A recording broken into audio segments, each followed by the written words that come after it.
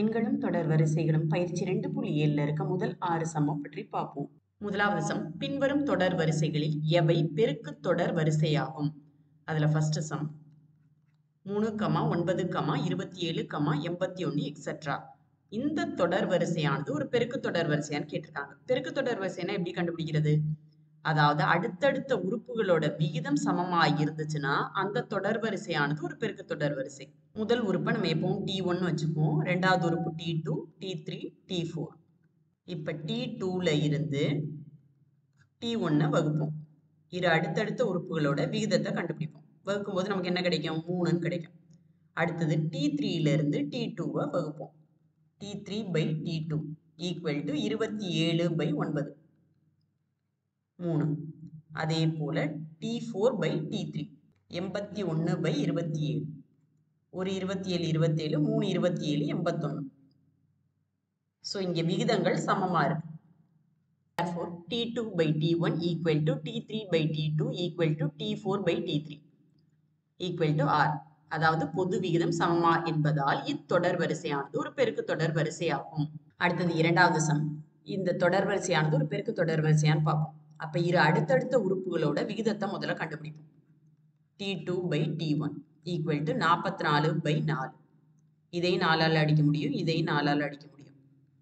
அடுத்தது T3 by T2. T3 444. இரண்டாவது உறுப்பு 44. ரெண்டையுமே 4ஆல் அடிக்க முடியும். 4ஆல் அடிக்கும் போது நமக்கு 11, இதை 4ஆல் அடிக்கும் போது நமக்கு 111. இப்ப 111 11ஆல வகுக்க முடியாது. அப்ப 111/11. இப்ப இந்த இடத்துல விகிதமானது 11 வருது, இந்த இடத்துல விகிதமானது 111/11 வருது. So therefore T2 by T1 not equal to T3 by T2. So இங்கே அடுத்தடுத்த உறுப்புகளின் விகிதம் சமம் அல்ல என்பதால் இத்தொடர் வரிசையானது ஒரு பெருக்கு தொடர் வரிசை அல்ல. இந்த இடத்துல இதுவும் இதுவும் சமமா வந்தா நம்ம அடுத்த இரு உறுப்புகளோட விகிதத்தை கண்டுபிடிக்கலாம். இப்ப இது ரெண்டும் சமமா வரல. சோ அடுத்ததை கண்டுபிடிக்கணும். அதாவது T4 by T3 கண்டுபிடிக்கணும்ன்ற அவசியம் கிடையாது. ஏன்னா இது ரெண்டுலயும் நமக்கு தெரிஞ்சிருச்சு இது ஒரு பெருக்கு தொடர் வரிசை அல்ல. சோ அந்த மூணாவது விகிதத்தை கண்டுபிடிக்க வேண்டாம். அடுத்தது மூணாவது சம் T2 by T1. அப்ப 0.05 by 0.05. இப்ப புள்ளி இருக்கிறதால உங்களுக்கு அடிக்கிறது கொஞ்சம் கஷ்டமா இருக்குன்னா நீங்க கீழே பாருங்க 0.5. சோ இதை 10ஆல பெருக்கும் போது புள்ளியானது இந்த பக்கம் வந்துடும். சோ மேலையும் 10ஆல பெருக்குவோம், கீழையும் 10ஆல பெருக்குவோம். மேலையும் கீழையும் 10ஆல பெருக்கும் போது மதிப்பு மாறாது. சோ மேல பெருக்கும் போது ஒரு 0க்கு புள்ளியானது பெருக்கல்ல ஒரு இடம் முன்னோக்கி நகரும். அப்ப 0.5 by ஒரு 0க்கு புள்ளியானது பெருக்கல்ல ஒரு இடம் முன்னோக்கி நகரும். So 0.5 into 10 equal to 5. இப்ப இதை 5ஆல அடிக்கலாம், இதையும் 5ஆல அடிக்கலாம். இப்ப 0.1. அடுத்தது T3 by T2. T3 என்ன இங்க? 0.005 by T2 0.05.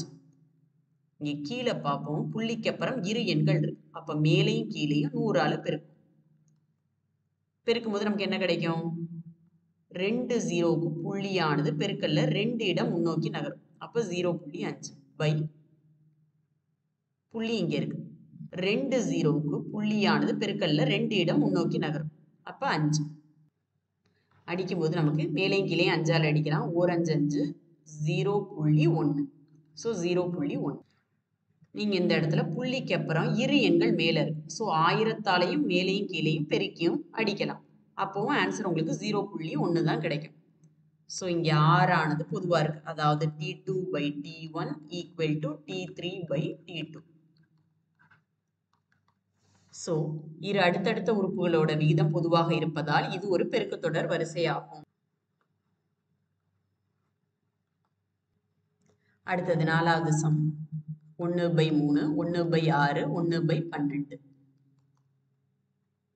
T1, T2, T3. இப்ப இரு அடுத்தடுத்த உறுப்புகளோட விகிதத்தை கண்டுபிடிப்போம். T2 by T1 equal to 1/6 வகுத்தல் 1/3. சோ வகுத்தல்ல இருந்தா பெருக்கலா மாத்திட்டு அதற்கு அடுத்த உறுப்பை தலைகீழ எழுதணும். 1/3ஓட தலைகீழ் 3.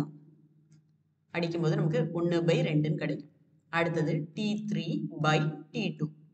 சோ 1/12 வகுத்தல் 1/6. ஸோ இந்த வகுத்தலை பெருக்கலா மாத்திட்டு அதற்கு அடுத்த உறுப்பை தலைகீழா அடுக்கும். 1/6 தலைகீழி 6 அடிக்கும்போது நமக்கு 1/2 கிடைக்கும். ஸோ இங்க அடுத்தடுத்த உறுப்புகளோட விகிதம் சமமா இருக்கு. அப்ப therefore T2/T1 equal to T3/T2 equal to 1/2. So இரு அடுத்தடுத்த உறுப்புகளின் விகிதம் சமமா என்பதால் இத்தொடர் வரிசையானது ஒரு பெருக்கு தொடர் வரிசை ஆகும். அடுத்தது 5வது சம் T2/T1. அப்ப -5/1 equal to -5. அடுத்தது T3/T2. 25/-5 அடிக்கும்போது நமக்கு -5 கிடைக்கும். கீழே மைனஸ் இருக்கு. ஸோ -5. அடுத்தது T4/T3. அப்ப -125/25. ஒரு 25 25 5 25 125. அப்ப -5. So therefore T2/T1 equal to T3/T2 equal to T4/T3 equal to -5. அதாவது விகிதமானது பொதுவா இருக்கு. ஸோ இரு அடுத்தடுத்த உறுப்புகளின் விகிதம் சமம் என்பதால் இத்தொடர் வரிசையானது ஒரு பெருக்கு தொடர் வரிசை ஆகும். அடுத்தது 6வது சம் பெருக்கு தொடர் வரிசையில் இருக்கான்னு கண்டுபிடிப்போம். T2/T1. ஃபர்ஸ்ட் இருக்கிற உறுப்புகளோட விகிதத்தை கண்டுபிடிப்போம். அடிக்கும்போது நமக்கு 1/2 கிடைக்கும். அடுத்தது T3/T2. 30/60. 3ஆல் அடிக்கும்போது நமக்கு 1/2 கிடைக்கும். அடுத்தது T4/T3. அப்ப 18/30. 3ஆல் அடிக்கும்போது நமக்கு 6/10 கிடைக்கும். அடுத்தது 2ஆல் அடிக்கலாம். 3/5. 3/5. இந்த இடத்துல ஃபர்ஸ்ட் 2 உறுப்புகளோட விகிதம் 1/2 வருது. அடுத்தது 3வது மற்றும் 2வது உறுப்புகளோட விகிதம் 1/2 வருது. அடுத்தது 4வது மற்றும் 3வது உறுப்புகளோட விகிதம் 3/5 வருது. ஸோ விகிதமானது சமமா இல்ல. So therefore T3/T2 not equal to T4/T3. So இரு அடுத்தடுத்த உறுப்புகளின் விகிதம் சமம் அல்ல என்பதால் இத்தொடர் வரிசையானது ஒரு பெருக்கு தொடர் வரிசை அல்ல. அடுத்த பெருக்கு தொடர் வரிசையை பார்ப்போம். T2/T1. அப்ப 4/16 equal to 1/4. 4ஆல் அடிக்கும்போது நமக்கு 1/4 கிடைக்கும். அடுத்தது T3/T2. அப்போ 1/4. அடுத்தது T4/T3. T4 என்ன? 1/4 வகுத்தல் T3 என்ன? 1. நம்ம என்ன பார்த்திருக்கோம்? வகுத்தல்ல இருந்தா பெருக்கலா மாத்திட்டு அதோட தலைகிழி எழுதலாம். 1ஓட தலைகிழி 1 தான். ஸோ 1/4. இந்த இடத்துல விகிதமானது சமமா வரும். அப்ப therefore T2/T1 equal to T3/T2 equal to T4/T3 equal to 1/4. இரு அடுத்தடுத்த உறுப்புகளின் விகிதம் சமம் என்பதால் இத்தொடர் வரிசையானது ஒரு பெருக்கு தொடர் வரிசை ஆகும். 2வது சம் கீழே கொடுக்கப்பட்டுள்ள முதல் உறுப்பு மற்றும் பொது விகிதம் உடைய பெருக்கு தொடர் வரிசையின் முதல் 3 உறுப்புகளை எழுதுக. முதல் உறுப்பு கொடுத்திருக்காங்க, பொது விகிதம் கொடுத்திருக்காங்க. பெருக்கு தொடர் வரிசையின் முதல் 3 உறுப்புகளை கண்டுபிடிக்க சொல்றாங்க. ஃபர்ஸ்ட் சம்ல முதல் உறுப்பு E, பொது விகிதம் 3. நம்ம ஏற்கனவே பார்த்திருக்கோம் பெருக்கு தொடர் வரிசையோட பொது வடிவம் எப்படி இருக்கும்? A, AR, AR square etcetera. இந்த இடத்துல A என்ன? 6. AR என்ன? அப்ப 6 இன்டு பொது விகிதம் 3. AR ஸ்கொயர் அப்ப 6 இன்டு 3 ஸ்கொயர். அப்ப 6, 6 இன்டு 3 18. 3 ஸ்கொயர் பண்ணா நமக்கு 9. 9 இன்டு 6 54. இது தொடர்ச்சியா போயிட்டு இருக்கும். அவங்க முதல் 3 உறுப்புகளை தான் கேட்குறாங்க. ஸோ பெருக்கு தொடர் வரிசையானது 6, 18, 54. அடுத்தது 2வது சம் முதல் உறுப்பு √2, பொது விகிதம் √2. பெருக்கு தொடர் வரிசையோட பொது வடிவம் படிச்சிருக்கோம். A, AR, AR square. அப்போ முதல் உறுப்பு √2. A into R. அப்ப √2 இன்டு √2. அடுத்தது A √2. R square. R என்ன? √2. இப்ப √2 ஸ்கொயர். √2 இன்டு √2 2. √2 ஸ்கொயர் பண்ணா நமக்கு என்ன கிடைக்கும்? 2 கிடைக்கும். ஸோ இதை எப்படி எழுதலாம்? 2 √2. ஸோ therefore பெருக்கு தொடர் வரிசையானது √2 2 2 √2. முதல் 3 உறுப்புகளை தான் கண்டுபிடிக்க சொல்லியிருக்காங்க. ஸோ 3 உறுப்புகளை கண்டுபிடிச்சா போதும். அடுத்தது 3வது சம் முதல் உறுப்பு 1000. R equal to 2/5. பொது விகிதம் 2/5. ஸோ இதோட முதல் 3 உறுப்புகளை எப்படி கண்டுபிடிக்கிறது? A 1000, 1000 into 2/5, 1000 A into R square. அப்ப 2/5 whole square. முதல் உறுப்பு அப்படி எழுதிக்கும். 5 1000ஆல அடிக்க முடியும். 2 10 200. 200 into 2 400. 2/5 whole square. அப்ப 1000 into 2 ஸ்கொயர் பண்ணா 4, 5 ஸ்கொயர் பண்ணா 25. ஒரு 25 25, 4 25 100 0. 40 into 4 160. So therefore இந்த பெருக்கு தொடர் வரிசையானது எப்படி இருக்கும்னா 1000, 400, 160 இருக்கும். மூணாவது சம் 729, 243, 81 எக்ஸெட்ரா என்ற பெருக்கு தொடர் வரிசையின் 7வது உறுப்பை காண்க. முதல் உறுப்பு என்னன்னு கொடுத்திருக்காங்க? A equal to 729. இரண்டாவது உறுப்பு 243. இது ஒரு பெருக்கு தொடர் வரிசைன்னு கொடுத்திருக்காங்க. அப்ப விகிதத்தை, அதாவது பொது விகிதம் R என்னன்னு நம்ம கண்டுபிடிக்க முடியும். T2/T1. T2 243. T1 729. மேலையும் கீழையும் 3ஆல அடிக்க முடியும்.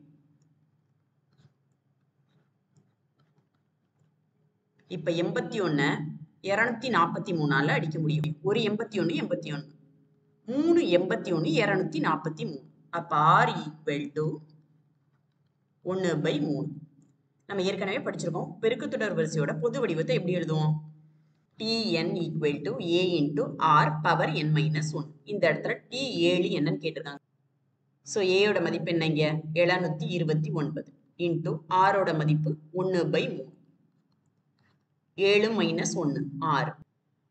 So 729 into 1 power 6 3 power 6. 1 power 6 1 தான். So 3 power 6. இப்போ 3 power 6, அதாவது 3 6 தடவை பெருக்குனா நமக்கு 729 கிடைக்கும். ஸோ 729 அடிக்கும் போது நமக்கு என்ன கிடைக்கும்? 1. அப்ப therefore T7 equal to 1. அடுத்தது 4வது சம்.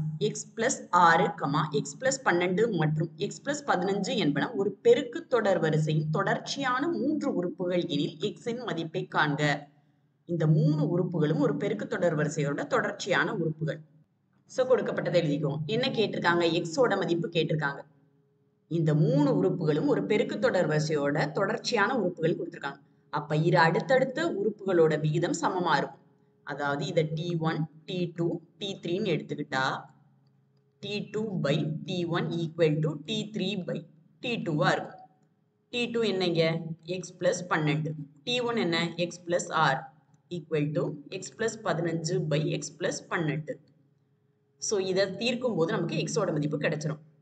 இப்போ இதை இந்த சைடு எடுத்துட்டு வந்து பெருக்குவோம். இது வகுத்தல்ல இருக்கு. இந்த சைடு இது வகுத்தல்ல இருக்கு. இந்த சைடு எடுத்துட்டு வந்து பெருக்குவோம். அப்ப x plus 12 into x plus 12 equal to x plus 15 into x plus 6. x plus 12 into x plus 12. So x plus 12 whole square ன்னு எழுதலாமா? இது a plus b whole square வடிவத்துல இருக்கா? அப்ப a square, a இருக்கிற இடத்துல x plus 2ab. 2 a இருக்கிற இடத்துல x, b இருக்கிற இடத்துல 12. அப்ப 12 into 2 24. 24x plus 12 square 144 equal to x into x x square. x into r plus rex plus 15 into x plus 15x plus 15 into r 90. So இந்த 6x-ஐயும் 15x-ஐயும் நம்மளால கூட்ட முடியும். 21x. இப்ப அனைத்து உறுப்புகளையும் ஈக்குவல்ட்டுக்கு இந்த பக்கம் எடுத்துட்டு வருவோம்.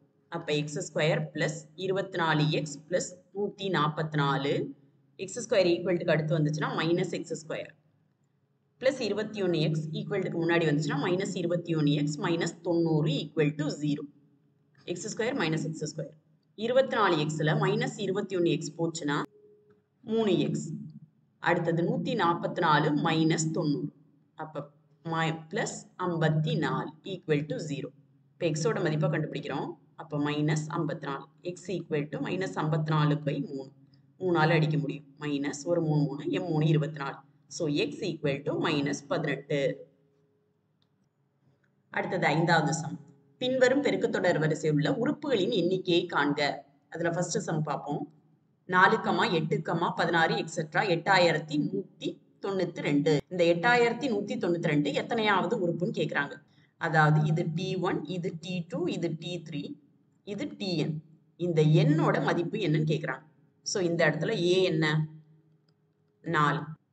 இது ஒரு பெருக்குத்தொடர் வரிசைன்னு கொடுத்துட்டாங்க. அப்ப R equal to T2 by T1. ஏதாவது இரு அடுத்தடுத்த உறுப்புகளோட விகிதம் கண்டுபிடிச்சா போதும். T2 என்ன? 8. T1 4. சோ 2.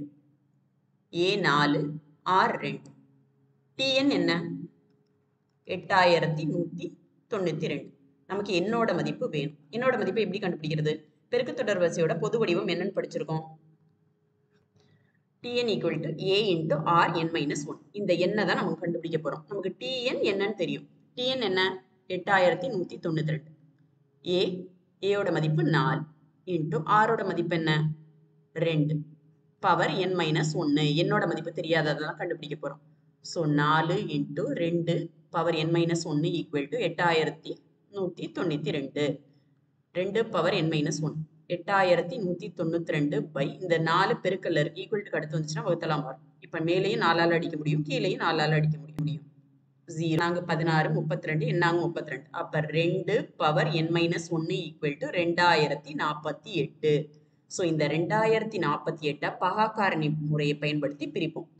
சோ எத்தனை 2 கிடைச்சிருக்கு? 1, 2, 3, 4, 5, 6, 7, 8, 9, 10, 11. அப்ப 2 power n minus 1 equal to 2 power 11 எழுதலாமா? அடிமானம் ஒரே மாதிரி இருந்தா அடுக்குகளை சமப்படுத்திக் கொள்ளலாம். அப்ப n minus 1 equal to 11. அப்ப n equal to 11 plus 1. 11 plus 1 12. So n equal to 12. So therefore 8192 ஆனது பெருக்குத்தொடர் வரிசையின் 12வது உறுப்பு ஆகும்.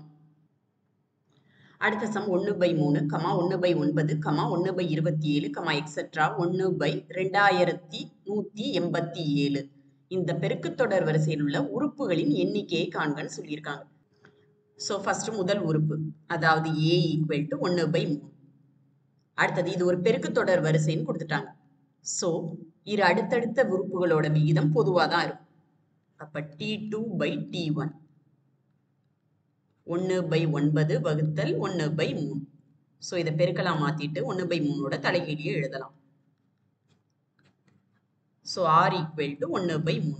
A தெரியும், R தெரியும். அடுத்தது வேற என்ன கொடுத்திருக்காங்க? கடைசி உறுப்பு Tn equal to 1/2187 கொடுத்திருக்காங்க. என்ன கேள்வி கேட்டிருக்காங்க? n என்னன்னு கேட்டிருக்காங்க. 1/2187 ஆனது இந்த பெருக்குத்தொடர் வரிசையில எத்தனையாவது உறுப்புன்னு கேட்டிருக்காங்க. சோ நமக்கு ஏற்கனவே தெரியும் Tn equal to A into R power n minus 1. இப்ப A என்ன இந்த இடத்துல 1/3 into R என்ன? 1/3. R 1/3 தான். 1/3 பவர் n minus 1. n என்னன்னு தெரியாது. Tnோட மதிப்பு என்ன? கடைசி உறுப்பு, அதாவது என்னாவது உறுப்பு? கடைசி உறுப்பு, அதாவது என்னாவது உறுப்பு? 1/2187. சோ 1/3. இந்த 3 வகுத்தல்ல இருக்கு. ஈக்குவல்ட்டுக்கு அடுத்து போச்சுன்னா பெருக்கலாம் மாறும். அப்போ 1/3 பவர் n minus 1. இதை அப்படியே எழுதிக்குவோம். இந்த 3 இந்த சைடு பெருக்கலுக்கு எடுத்துட்டு வருவோம். இப்போ 3ஆல அடிச்சோம்னா நமக்கு 9 3 27. சோ 1/729. இந்த 729 பகாக்காரணி முறையை பயன்படுத்தி பிரிப்போம். 1, 2, 3, 4, 5, 6. So 1/3 power n minus 1 equal to 1/3 power 6 கிடைச்சிருக்கு. So இதை நம்ம 1/3 whole பவர் 6 எழுதலாமா? இப்ப 1க்கு பவர் 6 எழுதினாலும் அதோட மதிப்பு 1 தான். So 1/3 whole பவர் 6 எழுதலாமா? அடிமானம் ஒரே மாதிரி இருந்தா அடுக்குகளை சமப்படுத்தி கொள்ளலாம். அந்த விதியின்படி n minus 1 equal to r equal to n equal to 6 plus 1 7. Therefore 1/2187 ஆனது இப்பெருக்குத்தொடர் வரிசையின் 7வது உறுப்பு ஆகும். அடுத்தது 6வது சம். ஒரு பெருக்குத்தொடர் வரிசையின் 9வது உறுப்பு 32805 மற்றும் 6வது உறுப்பு 1215 எனில் 12வது உறுப்பை காண்க. ஒரு பெருக்குத்தொடர் வரிசையோட 9வது உறுப்பை எப்படி குறிப்போம்? T9 equal to 32,805. அதே போல 6வது உறுப்பு 1215. என்ன கேள்வி கேட்டிருக்காங்க? T12 இதோட மதிப்பு என்னன்னு கேட்டிருக்காங்க. பெருக்குத்தொடர் வரிசையோட பொது வடிவத்தை நம்ம எப்படி குறிப்போம்? Tn equal to A into R power n minus 1ன்னு குறிப்போம். ஸோ இங்க T9. அப்ப இதை எப்படி குறிப்போம்? A into R 8. 9 minus 1 8 equal to 32,805. நமக்கு A என்னன்னு தெரியாது, R என்னன்னு தெரியாது. ஸோ கொடுக்கப்பட்டதுபடி எழுதிக்குவோம். அடுத்தது TR equal to AR power 5 equal to 1215. So இதை சமன்பாடு 1ன்னு வச்சுப்போம், இது சமன்பாடு 2ன்னு வச்சுப்போம். இதை தீர்க்கும் போது நமக்கு ஏயோட மதிப்பும் ஆரோட மதிப்பும் கிடைக்கும். இப்ப சமன்பாடு 1ல இருந்து 2 வகுப்போம். அப்ப A R power 8 by A R power 5 equal to 32,805 by 1215. ஏயும் அடிச்சிடலாம். ஆர் பவர் 8 கீழேயும் 6 தான் இருக்கு. அடிமானம் ஒரே மாதிரி இருந்து வகுத்தல்ல இருந்தா அடுக்குகளை கழிக்கலாம். இப்ப இதை அடிக்க முடியுமான்னு பார்ப்போம். இதை 5ஆல அடிக்கலாம், இதையும் 5ஆல அடிக்கலாம். 5ஆல அடிக்கும் போது நமக்கு 2 10, மீதி 2 21, 4 5 20, மீதி 1 3 5 15. அதே போல 5ஆல அடிக்கும் போது 6 5 30, 28, 5 25, 30, 6 5 30, 4 5 5. ஸோ இதை 3ஆல அடிக்கலாம், மேலையும் 3ஆல அடிக்கலாம். 3 24, ஒரு 3 3, 2 3 6, ஒரு 3 3, 26, 3 24, மீதி 2 21, 7 3 21. இதையும் 3ஆல அடிக்கலாம், இதையும் 3ஆல அடிக்கலாம். 2 3 6, 7 3 21, 7 3 21, 2 3 6, 27, 9 3 27. ஸோ 27 9ஆல அடிக்கலாம், 729ஐயும் 9ஆல அடிக்கலாம். 3 8 9 72 1. ஸோ மறுபடியும் 3 ஒரு 3 3, 2 3 6, 21, 7 3 21. ஸோ 27. இங்க என்ன கிடைச்சிருக்கு? R power 8 minus 5 3 27. 27 பாகாரிய முறையை பயன்படுத்தி பிரிக்கும் போது நமக்கு 3 பவர் 3ன்னு கிடைக்கும். 3 பவர் 3. இங்கேயும் அடுக்கு 3, இங்கேயும் அடுக்கு 3. அப்ப அடிமானம் R ஈக்குவல் டு 3. அடுக்குகள் சமமா இருந்தா அடிமானத்தை சமப்படுத்திக் கொள்ளலாம். R equal to 3. இப்ப ஆரோட மதிப்பு தெரிஞ்சிருச்சு. அடுத்தது ஏயோட மதிப்பு கண்டுபிடிக்கணும். ஏன்னா T12ஓட மதிப்பு கேட்டிருக்காங்க. ஸோ ஏயோட மதிப்பும் ஆரோட மதிப்பும் தெரிஞ்சாதான் நம்மளால T12ஓட மதிப்பை கண்டுபிடிக்க முடியும். இப்ப ஆரோட மதிப்பு தெரிஞ்சா ஏயோட மதிப்பை எப்படி கண்டுபிடிக்கிறது? இந்த சமன்பாடுகள்ல ஏதாவது ஒரு சமன்பாட்டுல பிரதியிடுவோம். பிரதியிடும் போது நமக்கு ஏயோட மதிப்பு தெரிஞ்சிடும். இப்ப சமன்பாடு 2 எடுத்துக்குவோம். இப்ப சமன்பாடு 2ல் R ஈக்குவல் டு 3ஐ பிரதியிட. சமன்பாடு 2 என்ன? A into R power 5. அப்ப 3 பவர் 5 ஈக்குவல் டு 1215. 3 பவர் 5 என்ன? 3 பவர் 5. 3 5 தடவை பெருக்கும் போது நமக்கு 243 கிடைக்கும். So A into 243 equal to 1215. அப்ப A ஈக்குவல் டு 1215 பை 243. 3ஆல அடிக்க முடியும். 3 24, ஒரு 3 3, 4 3 12, 0, 5 3 15. ஒரு 81 81, 5 81 405. So therefore A equal to 5, R equal to 3. இப்ப T12 ஏயோட மதிப்பு என்ன? 5. ஆரோட மதிப்பு என்ன? 3 power 11. So 5 into 3 power 11. So therefore T12 equal to 5 into 3 power 11. இங்க பவர்ல இருக்க எண் சிறியதா இருந்தா நீங்க பெருக்கி எழுதலாம். இது பெரிதா இருக்கதால நீங்க இதே ஆன்சரை கொடுத்துடலாம். நன்றி. உங்களுக்கு இந்த வீடியோ பிடிச்சிருந்துச்சுன்னா லைக் பண்ணுங்க, உங்க ஃப்ரெண்ட்ஸ் கூட ஷேர் பண்ணுங்க, கணிதம் கற்போம் சேனலுக்கு சப்ஸ்கிரைப் பண்ணுங்க. உங்களோட கருத்துக்களை கீழே இருக்க கமெண்ட் பாக்ஸ்ல கமெண்ட் பண்ணுங்க.